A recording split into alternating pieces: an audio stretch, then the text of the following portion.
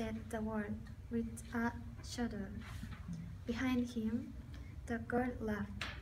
Well, this will teach you a lesson, he said. Once you've been in solitary, there will be no more bad behavior from you.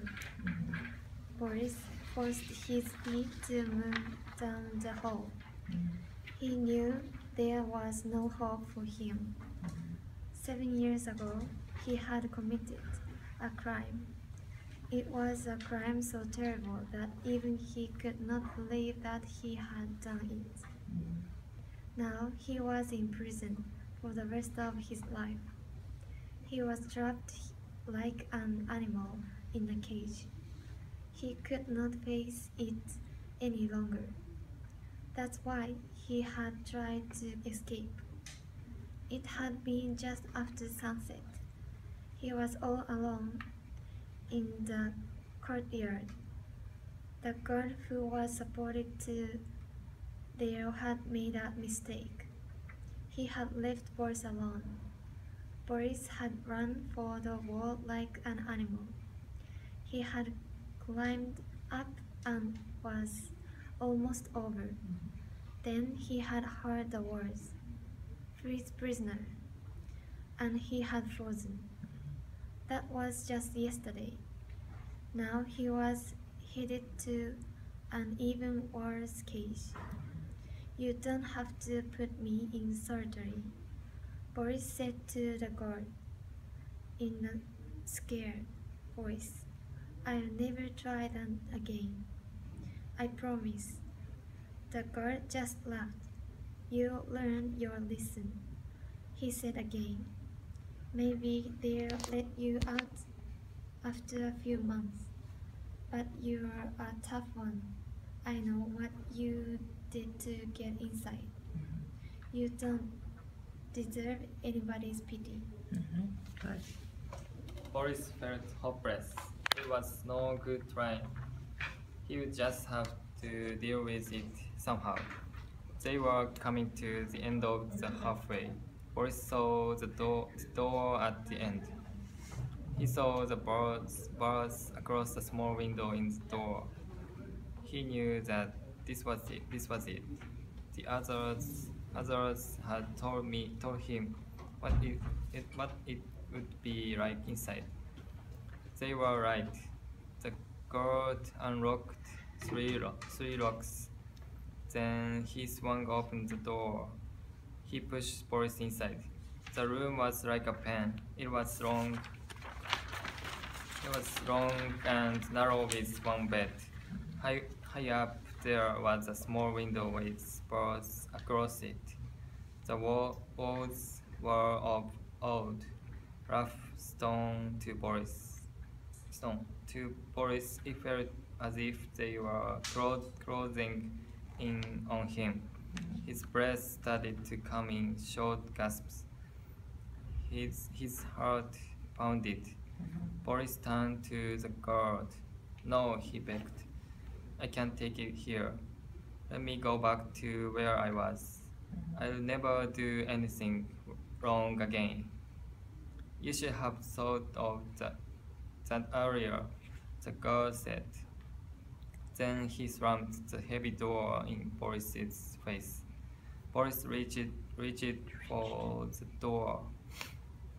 He grabbed the bars in his hands and tried to shake them. "You'll be sorry," he yelled after the guard. The guard just looked back and laughed. Boris sat down on the bed. He shut his eyes. He didn't want to look around the cell. He was afraid that he would lose his mind. Thunder woke Boris from a terrible nightmare. In the meantime, rats were running at him, screeching. He opened his eyes. He was afraid the rats were really there. He hates rats more than anything. It was his biggest worry that there might be rats in solitary. Boris looked around the cell. It was almost dark. Then a flash of lightning lit up the cell. The light fell on the wall or the head of his bed.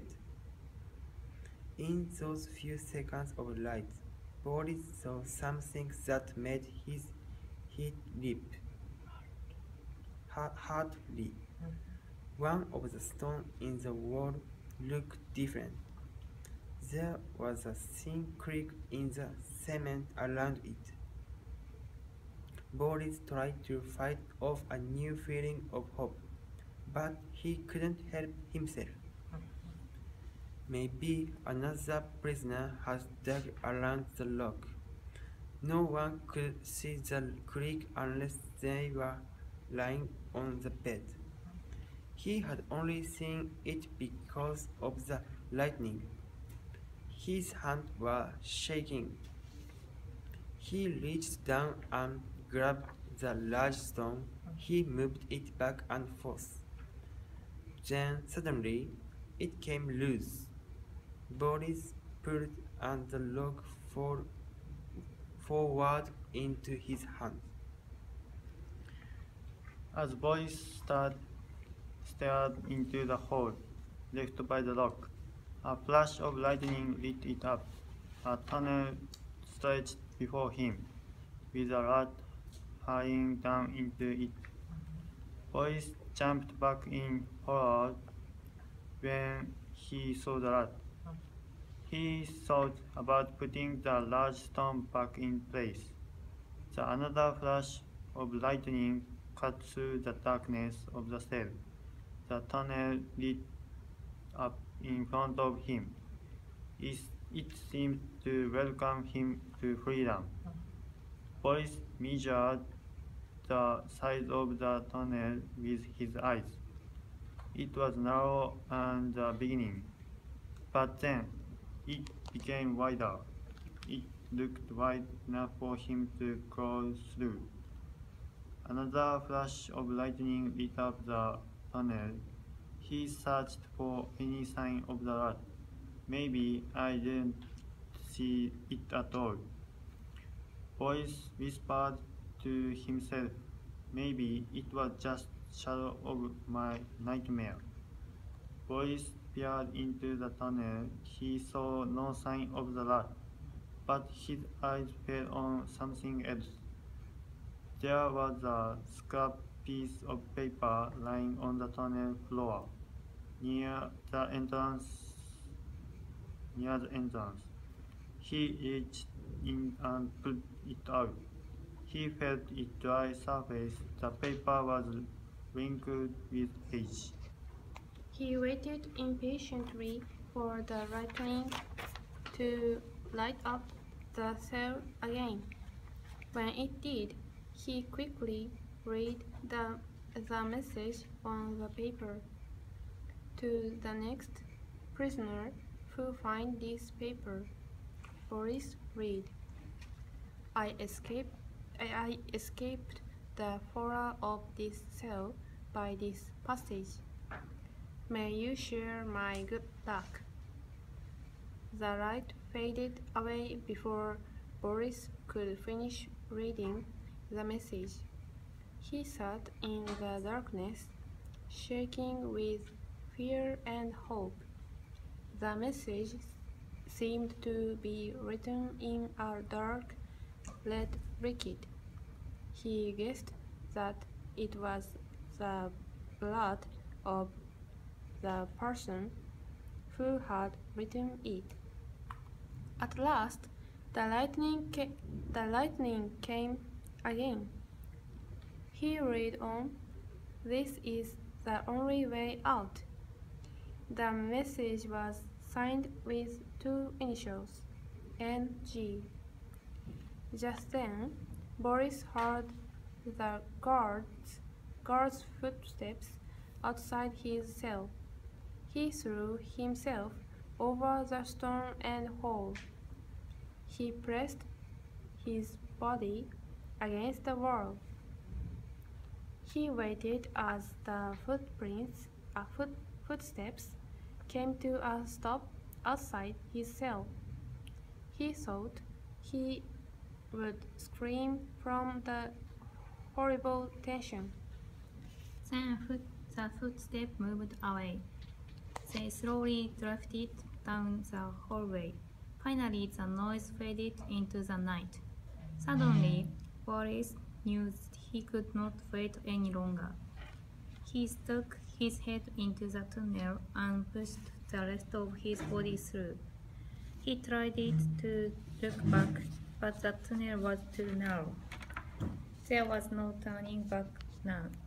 Boris scaled deeper and deeper into the tunnel. Crawling on his stomach, he felt like a snake slithering into its hole. He felt the tunnel grow damper and colder. Just as the tunnel began to grow similarly, it opened up and became wider.